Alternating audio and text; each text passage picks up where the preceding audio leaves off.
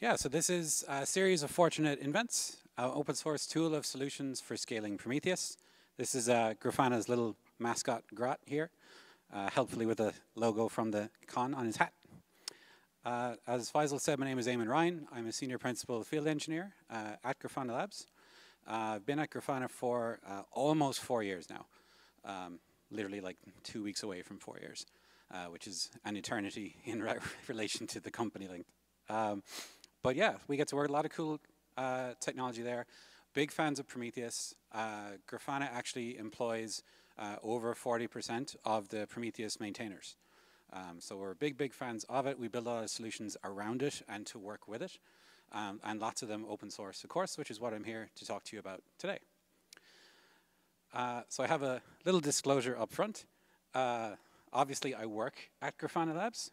One of the main solutions I'm going to talk about that helps you scale Prometheus is a project that's built and maintained by Grafana Labs. That might create concerns of obvious bias, which is why I'm not actually going to recommend a particular one at the end. I'm going to showcase a couple of like more main contenders that includes ours, but I'm not going to tell you to use a specific one. I'm going to tell you about a few things about the different ones to help you make a choice there, but I'm not going to say one is objectively better because they're not. And if I said our one was the best one, you'd say I was biased. If I said somebody else's one was the best one, you'd think I was not planning to have a job for very long, probably. So I'm going to try to keep it unbiased. I'm just going to talk about objectively true things, and then you can take that information and kind of make your own decision from there. So, in case you walked into a talk about scaling Prometheus and you haven't actually touched Prometheus before, just a quick refresher. First of all, who uses Prometheus in the room? Everybody. Okay, almost everybody. Not everybody's hand is up. So Prometheus is an open source time series database solution. It implements a multi-dimensional data model. So all time series are identified by a metric name and a set of key value pairs, and then obviously a value for a metric. PromQL, which is the query language, lets you slice and dice the collected time series data so that you can generate ad hoc graphs, tables and alerts, and all that good stuff that we need to keep things running. Prometheus has, whoops, too far. Prometheus has a few different modes for visualizing data. It has a built-in query browser UI, which is a bit more limited, but it does function if you were just trying to verify that a query is usable and does return. The most common way I see people talking to Prometheus is via Grafana, but that's not the only way you can do it, but Grafana does give you a lot more visualization options than you would otherwise have. And then, of course, you can address Prometheus directly via its own APIs and pull out whatever data you want in that manner as well. It's got pretty efficient storage, so it stores time series in memory and on the local disk in a really efficient custom format. You can scale it in using Prometheus Federation, which I'll talk about in a little bit, but it has limitations there. Each server that you run in Prometheus is independent, so from a reliability perspective, they only rely on each other and on their local storage. It's all written in Go. Very easy to deploy. You can deploy it on Linux, you can deploy it in a container on Docker, you can deploy it in a Kubernetes cluster. Doesn't really matter, it works on all of them, although don't run it on NFS storage. It doesn't like that. It'll actually warn you if you try and start an NFS, and it will run, but it will tell you that your stuff will get corrupted, and it's not lying. It does do that. Let's see. Alerts are defined in Prometheus's PromQL language, and they maintain all the dimensions, and you can send alerts to Alert Manager and deal with notifications and silences and all that. It's got a ton of client libraries if you want to instrument metrics for Prometheus. 10 different languages, over 10 are supported, and you can add custom libraries and do your own custom instrumentation pretty easily. And there is a bunch of existing exporters and integrations that allow you to pull in third-party data into Prometheus. So if you have something that does not output data in a Prometheus format, and it's something that at least other people use, it's not something you built totally in-house, there's probably an exporter for that out there that will convert data into a Prometheus format that you could then ingest into Prometheus or something Prometheus compatible. So that's all the good stuff that you a lot of you probably already know about Prometheus, but it has some limitations. And these limitations aren't necessarily deficiencies of the project. They're just non-goals of the project. So they're not things that the project was necessarily ever set out to solve, leaving those things to be solved by other solutions, which is why we're here today. So the first is around size. So Prometheus is a single process or single machine, which means you can only scale up, which means you can add CPU, you can add memory, you can add disk, but you can't scale out. You can't run a cluster of Prometheus servers. You can run a HA pair, but that's not a cluster. So you might be in a position where your metric needs are growing in your work, in your company, in your house. Maybe you have a really big house, a lot of stuff. And you keep adding CPU, you keep adding memory, and now this is like too big for a machine, or you're running it inside of a cloud provider like AWS, and you're doing bigger and bigger Amazon instances. And maybe you go all the way up to something like this, the R7A.Metal 48XL with 192 CPUs and over 1.5 terabytes of RAM. And that's still not enough. And maybe it's still gone on fire and exploding and falling over. I have seen this. I have spoken to a customer who did this and literally was at the largest AWS instance you could get with like some number of millions of series inside it, and it was still falling over. And then they came to talk to us about it. So people do this, but eventually you run out of headroom. There's only so far you can go. So if you then run up to the top of what you can fit in one machine, what do you end up doing? You end up having more than one. So you have a second server, and maybe you send half your metrics to server B and half your metrics to server A, and that works okay. But maybe that results in a scenario where now you have 2, or maybe you have 4, maybe you have 6, maybe you have 8, and you connect all 8 of those up to one Grafana instance. And now what happens when you're trying to find metrics from those servers? Which data source in Grafana are you going to query? So you're going to be looking at Grafana going, oh, which one do I pick? Oh no, please help. And makes for a sad experience. This is also something I see pretty commonly. So people add loads and loads of these servers, and then they either have to have the overhead of figuring out which one to query, or they end up running some kind of proxy in front of it. So you can run, there's a project out there called, I don't know how to say it, it's PromXY, like prom proxy. But the problem with that is if any of them are slow, then your response is always slow. So it becomes hard to identify where there's an issue, if there is an issue, because you're trying to query like n servers at once. So also not really a great kind of setup, and one that people commonly run into. The third limitation here is around retention. So if you've used open source Prometheus, you know that the retention is going to be a week, 2 weeks, 3 weeks, mostly. You can set it longer, but it doesn't really handle that very well. It's not designed to. And so if you wanted to run a query inside of, say, Grafana that went back more than a week, you'll end up with a graph like this, where you only have as far back as your retention actually is, and you're standing here looking around for the rest of the data inside your graph, and it's just not there. This took an unreasonably long amount of time to get that GIF in there properly. The next part is around tenancy. So you have your Prometheus server here at the bottom. You might have team 1 up here, team 2, team 3, team 4, team 5 at your company, and they're all getting metrics sent into the same Prometheus server. But there's no segregation in there, and there's no limits. It's either on or it's off, aside from like rules you can make around filtering of metrics. But that's not really a tenancy. It's not really a team limiting thing.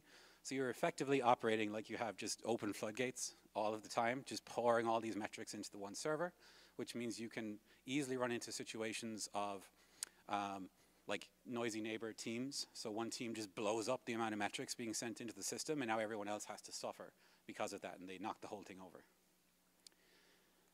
And the next limitation here is around HA and resiliency. I briefly mentioned having a cluster before. So you might have 2 Prometheus servers that you run as a HA pair. But as I mentioned, like one of the early slides, they run totally independently of each other. So they don't know they're in a cluster. They're basically there with a brick wall between them, and they have their own sets of config, their own sets of scrape targets, even if they're the same scrape targets, but they are maintained independently. They have separate disks, separate TSDBs, and I say no backfill here. There is methods of backfilling data into Prometheus, but a HA pair does not sync itself. Like there's no automatic syncing of data. So if you take one down to upgrade it, it's missing data while it was down, comes back up, it doesn't get filled in by the other one. So that's something you have to manage yourself. It's a totally separate activity. So what do you do? What are you supposed to do to like solve this problem? So there, if you go to Prometheus.io, there is a page of integrated remote storage solutions for Prometheus. It looks like this. There's a lot of them, and they're not all good candidates, and they're not all up-to-date candidates either. So this could be really misleading if you just looked at it at a glance. As kind of a 0th round elimination, ones that I'm not focusing on here out of this list are, first of all, things that are not open source, because we're at an open source conference. Things that are SaaS only, because that usually goes hand in hand with not open source. So you can't run it yourself. And so that precludes things like TimeStream, Azure Data Explorer, BigQuery, Splunk, Wavefront, all these kinds of things. So I'm not really going to focus on any of them. There are some items in here that I'm going to mention, because otherwise somebody at the end is going to go, but what about X? And I'm just going to head that off up front. So here's the first round eliminations. The other one was the 0th round, but here's the first round. So CrateDB is this SQL performant database. It has a Prometheus adapter, which means it's able to accept data in Prometheus format, and it's able to translate a query in PromQL into the SQL format it needs to return the data. So on paper, it should work fine. From what I could glean from it, I haven't used this. There's one maintainer. It's running on a 0.5.1 release version, which doesn't mean it doesn't work. It just means it hasn't existed for terribly, terribly long. I have never spoken to somebody who was using this, and so I didn't go into like further evaluation with it, because there's just not many references of people actually using this for something. So maybe a future one, which is why I have that up there, but it's not part of the larger analysis I have here. Next one here is Elastic. You can actually write PromQL or Prometheus format metrics into Elastic, but you can't get them back out in Prometheus format. So they'll go in Prometheus format, but then you have to query it in Elastic's query language, which doesn't feel like a solution for scaling Prometheus. That's a solution for moving stuff out of Prometheus, essentially. Elastic, as people probably already know, in observability world, changed their license to one that isn't OSI approved. So it doesn't really feel in the spirit of open source to have that in that list as well. Noki, or Nochi, this one lets you write data in, but doesn't let you read it out, kind of like Elastic. So that's not ideal. There is a Grafana plugin for Nochi, but it's really, really old. It hasn't been updated in forever, so I wouldn't say it even works still. Do you know you could write Prometheus metrics into Graphite? I wouldn't recommend it, but you can. So you can write it in, but again, you can't read it out as Prometheus. I don't know anybody moving on to Graphite. I only know people moving away from Graphite. So I don't think that's a good direction to go in anyway, but you could. grepTimeDB was an interesting one. I had never heard of it before I started writing this talk, but they are working towards a full PromQL compatibility. They're at 82.12% now. So it looks pretty promising, but by their own admission, like they're not like ready for like production prime time yet until they reach that point. But it does look like a cool project. So maybe the next time I do a version of this talk, that'll be further inside the deck. You can write Prometheus metrics into InfluxDB, and you can query them back out. There is plugins there, but Influx decided that clustering in HA was no longer going to be in their OSS version, so that kind of precludes it from being a valid option for scaling Prometheus, I thought. M3DB, I think previously used to be a really good candidate for this. This is the one that was originally created at Uber, but they haven't had a release since April 2022. And that's unfortunate, but obviously you don't want to use something that hasn't been updated in 2 years. So I don't really think that's a good choice. Similar for OpenTSDB, hasn't had a release since 2021. Probably not a great option either. Doesn't look like people are still developing it.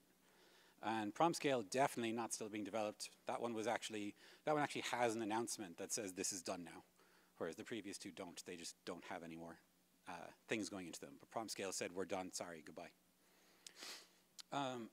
So that's all the first round ones. So before I get into like the main four I ended up evaluating, I want to talk about Prometheus Federation. Is anybody here using Federation? Nobody. Good. I'll talk about it a little bit and why it's not really the best solution for scaling. It has its uses, but for just scaling to a larger setup, it's only useful if you have a very specific setup in mind. So you might have, we'll say, a bunch of Prometheus servers, and you could have a top level of Prometheus that's then going to reach out to these servers on their federate endpoint, and it's able to choose which series it wants to pull in from the others into itself. That's great in a scenario where the top level one is meant to hold things like global aggregates, and then the other servers are meant to hold the more localized granular data. That's exactly what it's for. But if you were trying to go for a scenario like, oh, I just want to pull everything up into the top level one from all my like leaf Prometheus, which is the correct plural, by the way, from all my leaf Prometheus, then what's going to happen? It's still just a single process, so it's going to reach out to all these, pull in every series from all these Prometheus, and then it's still just one machine. So you end up in the please help scenario again. It'll just fall over. It's not some super magical thing. It's still data going into a system, and that system only scales vertically, so there is a runway that is only so long there. So the Federation is like a lot of management and overhead at best. If you only have a small setup, it's okay, but can you imagine trying to figure this out for like 20 plus Prometheus servers, and which things are being rolled up and which things are not, and now this becomes this like overhead nightmare. So that's why I don't really consider it a good contender here either. So the actual contenders I ended up with, there's four. So we got Cortex, Victoria Metrics, Thanos, and Grafana Mimir. As I said in the beginning, I'm trying to do this in a really unbiased way. I'm not even going to recommend a particular one, as I said. They're all very valid choices. I'm going to let you know their factual status on several criteria that I think are important when you're considering a production rollout of one of these, and then you make your own decision. All the information that I pulled out is coming from the public docs of each solution or something I found in the relevant GitHub of the project, which means if I'm wrong, it was wrong up there. So there's no opinions here. This is literally what I could just find online. So don't come attack me if you're really attached to one of these products. But if I'm wrong, do come tell me, and I'll tell you. I actually, in my speaker notes, have the link for where I found every bit of info. So I will link it to you, and you can go fix it. One other thing. So performance, which you might think is the most important thing here, isn't enough. There's a very recent article on motherduck.com called Performance is Not Enough. And there were 2 lines in it that I thought were really, really pertinent in this scenario. So one is that performance in general, and general purpose benchmarking in particular, is a poor way to choose a database. And I think that's so accurate because a lot of databases end up commoditizing further and further the longer that they exist. There isn't some secret arcane art that some programmers know and some don't, where they're going to make something 100 times more efficient than everybody else and nobody else can do it. If somebody finds out a novel new technique or a novel way of accomplishing a particular task that's way more efficient, its competitors are going to do that eventually too, because that's just the natural way that stuff works. Somebody figures something out, people emulate it in their product, so the performance ends up converging over time. So solution A might be 30% faster in their newest release because they figured something out. But then B, C, and D will all move towards that level of speed in the next few releases anyway. That tends to be how it goes. So choosing a solution purely on who's performing fastest right now isn't necessarily going to help you when whatever choice you make, you're probably going to keep it for at least a few years, and all the other ones are going to be at the same level anyway, or at least something close to it. So don't make performance your only criteria. The second line here is you're better off making decisions based on the ease of use, ecosystem, velocity of updates, and how well it integrates with your workflow. So can you use it in conjunction with your other tools? Is it still being actively updated and stuff actually gets fixed? Is it being updated to run on the latest versions of whatever dependencies it uses for security purposes as well? Is there a good ecosystem of plugins around it? Is it portable? Does it introduce any kind of technical debt or lock-in? Like all these things I think can be more important than the performance, as long as the performance is at least some kind of baseline of okay. And this came from Jordan Tigani at Mother Duck, who, yeah, I thought that was a great excerpt. So I came across this like days before I wrote this and said, cool, I'm going to borrow that. So these are the criteria I'm going to go through for each of the 4. And I'll explain why for each one. The first is the operational mode. So this is whether it's centralized or using some other kind of model. This is just so you know how to actually deploy it and how it works, like pull, push, all that kind of stuff. The second is how the long-term data is being stored. So is it being stored on disk, or is it being stored in object storage, or is it being stored in SD cards, or how is it actually being stored long-term? This has implications for reliability. It has implications for cost. And so those are worth considering because you're going to be paying for this infrastructure anyway. The third is, does it support OpenTelemetry native ingestion? So there are solutions for converting Prometheus metrics into OTel format, but maybe you're pulling in metrics in OTel native format anyway, and you'd like to keep it in OTel native format, which is a totally valid ask. And so you want to know, do any of these backends support it, or only partially support it, or what's happening there? Good for future proofing. The next is around PromQL compatibility. So some of the solutions, including the commercial SaaS-based ones, will tell you that they accept Prometheus metrics and let you query in Prometheus query language. But they don't actually have full compatibility of PromQL, which means you can't run all the same queries. They just don't work. And anytime you have to deviate from a full PromQL compatibility, that means you accrue technical debt because you're going to change your queries to match this other syntax that's needed for it to work. And it means if you ever move off of that solution, you have to change them back. So this is can be a very dangerous spot to end up in if they're not fully compatible. Next is the known scale. So I said performance is not enough. Scale isn't everything. You might know what scale you need as a maximum, and maybe all these are larger than you would ever need, in which case it doesn't matter. But maybe it does. So I tried to pull some kind of known online reference that says how far these can scale, at least in write. By write, I mean like write load. Querying is much trickier because while you can say, oh, we can ingest 15 million series into our solution, we don't really necessarily have a standardized benchmark for the read path. Like we can publish benchmarks that say we did these kind of reads, but then the other solution says we did those kind of reads, and the data can be different, and the queries are different, and so it's hard to measure those directly. So I don't have that one as one of these, but it could be something to consider as well.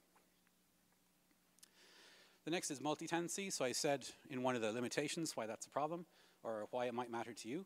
I have spoken to plenty of people for whom it doesn't matter. They just want to dump everything in one tenant, and they don't care.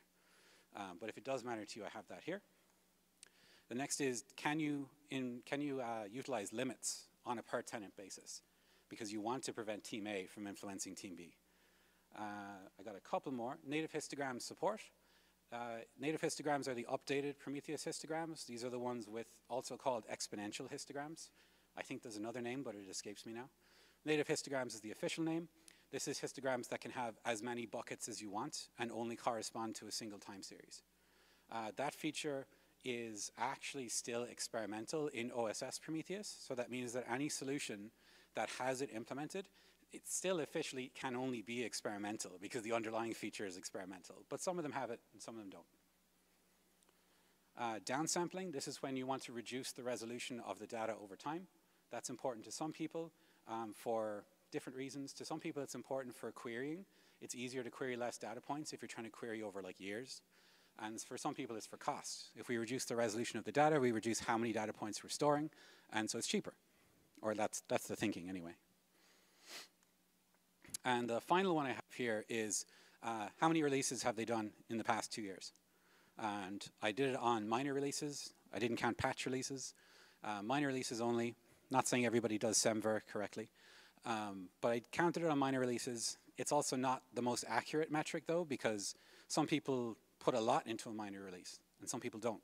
And some people put in breaking changes into minor releases and some people don't. So it's kind of not the best gauge, but it's an indicator, so I included it. So let me jump into them. So we'll start with Cortex, not for any particular reason. The mode that this works in is a centralized cluster. So it actually switches the Prometheus model around from scraping to a push model.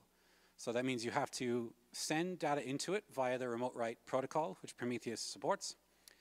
You can send that from not just Prometheus, but anything that can support that protocol. You can write your own curl script that does this if you want. But the main things people do this with are regular Prometheus servers. They can be configured to do that. They do that with the Prometheus agent. They do that with the Grafana agent. You can configure the OTel collector to write in remote write format. There's an exporter for that. You can do this with Telegraph. You can do it with tons of things. So as long as it's in that format, this solution can accept it. I think they all can actually, but this one accepts it in that way, but it becomes a central cluster. You push the data out to it instead of it reaching in and scraping out. So it inverts the model. The second here is that the most recent data in Cortex is stored in block storage, so it means it's on disks. And then the long-term data is stored in object storage, which makes it really cheap to store. And so the long-term data is just pulled in from there. There's fancy indexing going on and all that kind of stuff. There's not usually a huge concern with that, but if you are deploying, say, like on-premise in your own data center and you don't have object storage available, well, this will probably be a problem for you. So you should look into getting that. The next is OTLP ingestion. So for this one, it's a work in progress. I was able to find an issue that indicated they are working on it, but it's not there today. PromQL, 100%. Perfect. So nothing to worry about there. I will say the PromQL indicator I have here, there is a third-party company called PromLabs, and the last time they ran a big battery of these was a couple of years ago, but they tested a ton of backends with the same exact compatibility test, and that's how we get these results. So they basically said all these ones are 100%, these ones are not, and so on, and so I'm pulling from there. They're able to submit, the vendors can submit their own result to that site and have them published, so I'm just going off of the latest one that's up there. Known scale for this one, I couldn't find a definite number. I found it to go up to millions of series, which was fine, but I didn't get a specific number. They had there was a Medium post from, sorry, no, was this the Medium one? No, they had a case study published from a company called Gojek, and they had listed millions, but not how many. So that's all I had to go on. The multi-tenancy, it is there. They do it via headers. So you use the Xscope org ID header. There isn't necessarily auth around any of these for any of these solutions by default. You can add your own auth layer. Like you can put a proxy in front and have it authenticate and then have that attach the header. You can do that and that works, but this doesn't have any auth by default. But the tenants are separated by this header data. So if you just write metrics with this header set, it just goes into that tenant. If a tenant doesn't exist, it will exist once you write something to it, just automatically. It does have per tenant limits. You can set all sorts of limits like how many series can be ingested in each tenant. You can say how many labels can be on every metric, a maximum. You can say how big they can be in various different types of sizes. You can set an ingestion rate. You can set all sorts of things. Native histogram, not supported in Cortex yet, but does seem to be under active development. It looked pretty far along, so that'll be there soon. They're also working on downsampling. I think it wasn't as far along, but it is something that's also currently being worked on in that project. And I found that they have about 2 minor releases per year over the last 2 years. So, pretty good. Next one here is Victoria Metrics. Bit different in a few different ways. In the mode, it's the same as the previous one. So central cluster, remote write, accepts all the same things, works fine. Storage mode here is different. There's no object storage used in Victoria Metrics. Everything is done on disks. And this can mean, like, this can be viewed as a good thing or a bad thing. You could say it's a good thing because there's no dependency on object storage. That's one less thing you have to deploy. Some people might say it could be a negative thing because object storage has a much higher reliability score than disks do. Disks fail more often than object storage does. So it depends on how important that is to you. Regular disks can be more expensive than object storage. Object storage is historically quite cheap, but of course that depends on how you use it. So good thing to consider. They have OTLP ingestion already released, so that's great. The PromQL compatibility is 74.16% on that last PromLabs test. The way that this differs from the Noki one that I mentioned in the prior eliminations is that while Noki is working towards 100% compatibility, this appears to be a deliberate decision, which is kind of a more unique take. So if you follow the GitHub issues, you'll find that what seemed to happen was the authors of Victoria Metrics didn't like the way PromQL did some things, and so they essentially have like a partial fork of the language called metricsql, where they did the things differently that they thought were better, which is fine. That's a fair take, but it does mean that if you move to it, you have to change some query stuff, and if you move off of it, you have to change it back. So if you like how they do it, sure, go for it. Known scale, I did find an article on Medium from Criteo, I don't know how to say it, engineering, where they said they got it up to 1 billion active series, which is really cool. So pretty big scale. Multi-tenancy is there, but they gate the multi-tenant rules in their enterprise edition. So you can send stuff to different tenants, but if you want alerting rules on a per tenant basis or recording rules, you have to pay, which I thought was an interesting choice. Per tenant limits, same thing. They only exist in the enterprise edition, as well as getting statistics on a per tenant basis. Native histograms are not there. I couldn't find anything that indicated they were planning to add them. There was a GitHub issue where they were suggesting people to use their histogram version, like it was called like Victoria histograms or something like that, but I couldn't find any indicator that they were working on this. Downsampling is there, but it's in the enterprise edition. But their velocity is really high. So I found between 5 and 10 miners per year. So very active project, which is pretty cool to see. On to the third one, Thanos. This is probably the most well-known one that I'm aware of. I don't think like anybody who talks about scaling Prometheus always knows of Thanos. So it definitely has the most name recognition. This one has 2 modes. So it can run as a sidecar attached to Prometheus processes, where it queries those Prometheus directly and sends it up to the cluster. That means that recent queries are actually live queried from these Leaf Prometheus servers. But you can also send data directly into it in a centralized model via the Thanos receiver mode. And you can run both modes at the same time, depending on your use case. And maybe you have limitations around network traffic directions and firewalls and all that stuff. So kind of versatile from that perspective. Storage is similar to 3 out of the 4, so block storage for recent data, object storage for other data, which is fine. It actually, there's a lot of code shared actually between Thanos and Cortex and Mimir around how data is stored in object storage. So that's kind of cool to see, very, very open sourcey. OTLP ingestion doesn't seem to be being worked on right now. I found an issue where somebody said, I would like to work on this, and nothing else. So I don't know where it stands. It's certainly not anywhere I could easily find. PromQL, 100%. Perfect. I found for scale, they have a case study published on their own on the Thanos site from a company called Medallia, where they say they got it up to 1 billion series in this with a crazy architectural diagram. But they said it got up to 1 billion. I'm not here to validate the numbers. I'm just telling you this is what I could find. So that's cool. We've run stuff up to 1 billion, and like you can do it, but like it's work. Multi-tenancy, they have it in Thanos, but it's done slightly differently. It's just using external labels. So it's a little looser. You are storing everything in like a big TSDB instead of separate ones per tenant. But it still can function, but it does depend on how you do your, like who has the control over your metrics infrastructure. Is that all controlled by a central observability team, or is it controlled by individual teams? Because if it's individual teams and it's only done via labels, then there is room for them to do things that they shouldn't really be able to do. But totally depends on what you need for your environment. Per tenant limits, they have them as experimental, but only for the receiver mode because of the nature of it. So receiver mode is receiving stuff via push from remote write, so they can push back. But if you're doing a sidecar mode, well, now you're scraping, and that's a different entire setup to have to put limits around. So it's a bit trickier to do that in. Native histograms, they're in there, already done. Downsampling, in there, already done. So you can just take that and do that straight away.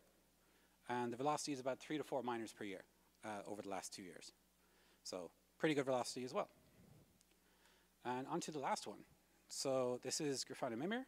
The mode is similar to most of them. So it's a centralized cluster. You remote write up to it. Prometheus agent, Grafana agent, Telegraph, whatever, doesn't matter. The storage, block storage for recent, object storage for the older data, nice and cheap. OLTLP ingestion, already there. PromQL, 100%. Known scale, 1 billion series. We have a blog up on our site about running it up to 1 billion. There's at least a couple customers running it who have run it up to 1 billion. I don't know if they do it all the time, but they have done it. Multi-tenancy, this is the same as for Cortex. If you're not familiar, Mimir was actually a fork of Cortex, so it inherits a lot of things from that. But this happened in 2022. So in 2022, they were the same, and they've diverged since then. But the tenancy system existed prior to that, so it's the exact same system.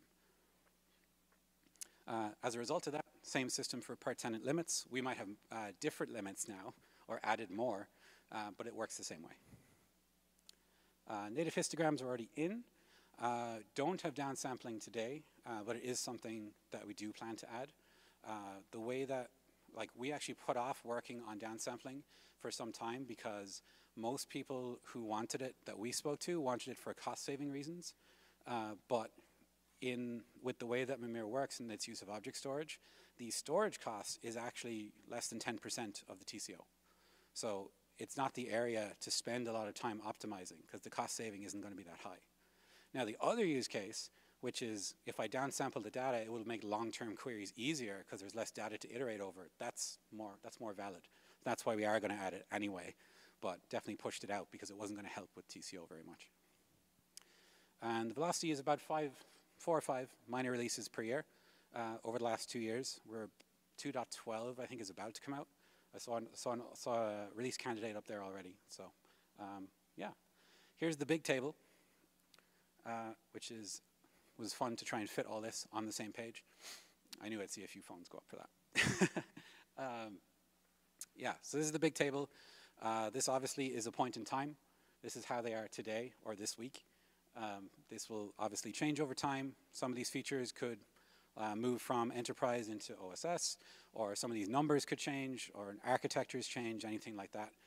But as of this week, this is all true from what I could find online. Again, if I'm wrong, it's wrong online. Don't blame me. So there's lots of good options here. There is no single best answer, really. It really depends on what's right for your needs and what's important to you in your environment. There are things that you might care about that we don't care about, things that we do care about that you don't care about. And the big thing is we're all just trying to use Prometheus and scale Prometheus because we like Prometheus and just want to keep using it and stay in that ecosystem and just, you know, keep everything working well and our monitoring functioning properly. All of these solutions work with Grafana, which is great. Love hooking up everything to Grafana as much as we can, and this keeps our little mascot here very happy to see it in use. So that brings me to the end. I can do some Q&A. Just wanted to highlight in the top left, my colleague Ananya is doing a talk on incident response with OpenTelemetry at 6:15 today in room 107. We do have a booth in the hall. If you haven't been in the hall, come to the booth. I'll probably go there for a bit until Ananya's talk. So after I leave here, if you want to come ask me stuff, you can. And yeah, if you want to check out some of our other open source stuff, it's on there. We've got something for logs, for traces. Metrics is what I talked about today, but we have logs and traces as well. So I can talk about any of those with you. So other than that, I'll do questions. All right, I'll come up to you so we can record the questions as well.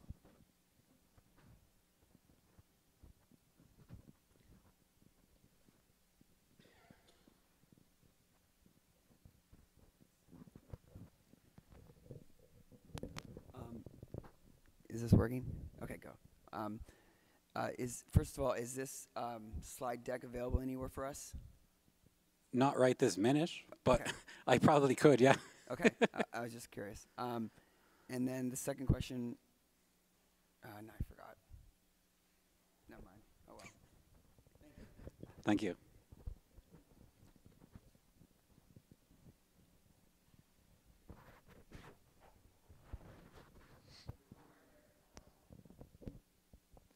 So first of all, great talk. Loved getting the overview of the whole ecosystem. Why do you think so many of the solutions you presented only use remote write sort of as their ingestion method, whereas Thanos has the sidecar alongside remote write? So that wasn't like super loud because that mic is kind of weird, but No. it's okay. The question was, why do I think so many of the solutions use remote write as the ingested method, and Thanos is the only one using the sidecar method, which is a great question. I know why that is for Cortex and Mimir. So the reason for that is Thanos existed before them. Cortex was created in part to deliberately have a slightly different model to what Thanos did, because we liked Thanos, but we thought there were things about it that didn't work as well. So that model that Thanos has does function, but the fact that it then creates this reliance on all these leashed Prometheus servers means that if you have an issue with those, you actually don't have a full picture of your data. So if there's an issue out in this network where this Prometheus is, and you want to query data that was coming from over there, it's not going to be present. Whereas if everything is pushed up to a central cluster, you always have access to all the data that's in there. It does mean that you can also have your query time affected by one of these being slow, of these outer like Prometheus servers. And so when Cortex was being created, we wanted to not do that. And so we did it the other way. Excuse me. So it was a deliberate choice for that. I can't speak to Victoria metrics. I don't know why they did it that way.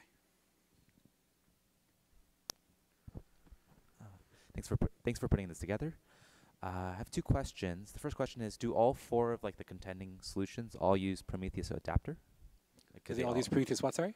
Prometheus adapter. Prometheus adapter. No, I think Prometheus adapter. When I looked, it was only intended for. It was like OpenTSDB and Graphite, and I think like one other one.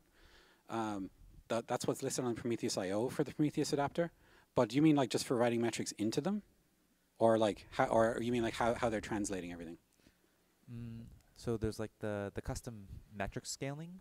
If you want to scale off of like Prometheus in Kubernetes specifically, is it compatible with like Mimir or like Thanos? Oh, so can you use the sorry, I was thinking of the Prometheus adapter. Which is different to the metrics adapter. Totally different thing. Okay. So like the question is like, can I use the metrics adapter so I can use the like pod autoscaler within Kubernetes? You definitely can for Mimir and Cortex, because I was working with Mimir before when it was still Cortex, and they both supported it. I don't know for Victoria metrics because I haven't tried, but it should just be passing through queries like normal. So as long as your queries were valid, I think it should still work. I don't know how it handles the PromQL but not quite PromQL part. That part could be a little different, or maybe it just passes them through normally and it works fine. But the other three definitely do work. Okay. And then the second question was, I noticed that the Grafana agent and the the OpenTelemetry collector are really similar, but they're not quite the same. And I think there was like a fork at some point. What was like is there going to be like compatibility between the both of them like throughout? So compatibility between the Grafana agent and the OTel collector? Yeah, so could we just use OTel collector instead of the Grafana agent? So the answer is you can, the short answer is you can do whatever thing you want. There's lots of ways to do it. What happened was we originally created the Grafana agent as something more lighter weight than a full Prometheus server when you want to remote write metrics out. Because for many people, if they're going to remote write metrics out, they're not actually going to query that Prometheus server by itself. So that Prometheus server having its own TSDB and query engine is redundant and a waste of resources. So the Grafana agent started out as Prometheus, but we ripped out the TSDB and the query engine and just kept the service discovery and the scraping and said, that's a Grafana agent right there. It's come on a lot since then, but that's what it was like in like 2020. In relation to, oh, and as a side note, the Prometheus agent was actually created after the Grafana agent as a subset of the Grafana agent. So we went to the Prometheus project and said, hey, do you want like an agent? And they were like, we don't want all this extra fluff that you put in there, but we'll take like the core bit, and that's the Prometheus agent. So it actually came in reverse order from Grafana out to Prometheus. OTel collector is interesting because like it was a totally separate thing, but the Grafana agent actually includes now a ton of OTel collector components that you can optionally use. So you can use the Grafana agent and only use Prometheus-based components, or you can use the Grafana agent and use a ton of OTel components. And some of these are direct code copies over from the OTel collector project, so they work identically. Some of them aren't, because some of them are tweaked slightly to work better with like our solutions with less work on the user. And so it's kind of a mishmash of like whatever you think you'd want to do. There's an effort on our side to like, we're kind of shifting towards like the Grafana agent is basically our distribution of the hotel collector because it includes all these pieces. So you can use either. You can certainly write with the hotel collector directly to our stuff. You can use a Grafana agent. You can even do a mix. So I've seen people do a setup where they are collecting with the regular, what do you call it, vanilla hotel collector, close to their workloads.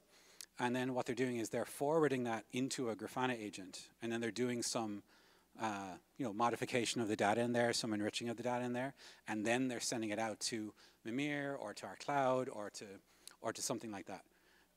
And so like you can kind of combo these things together in whatever Lego brick fashion you really want to, and everything works.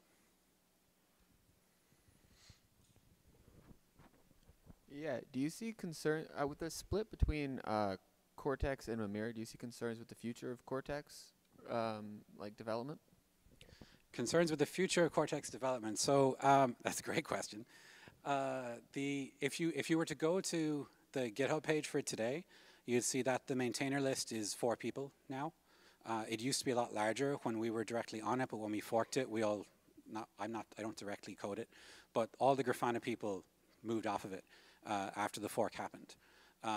I think like 3 of the maintainers work at Amazon because I think it is the basis for Amazon managed Prometheus. And then one of them is at like Adobe. I could be wrong. There is an issue I found around like the CNCF was asking questions for them, and they said that they have like a lot of extra contributors, but they haven't added any new maintainers in a bit. So like I don't think I'm in a position to make like a lofty statement there, but that like I think that is a valid question. It definitely is still getting releases, which is why I included that they are doing 2 miners a year, so it's still moving. Looking back at the table, though, it doesn't seem to have the same velocity, certainly. Like, it's doing releases, but not as many. And I would say some of the major stuff they have in flight has been in flight for quite a while. So I'd say it's a slower moving project, but I wouldn't say it's, like, in massive trouble at the moment. Any other questions? Okay, thank you, Éamon. Thanks, folks.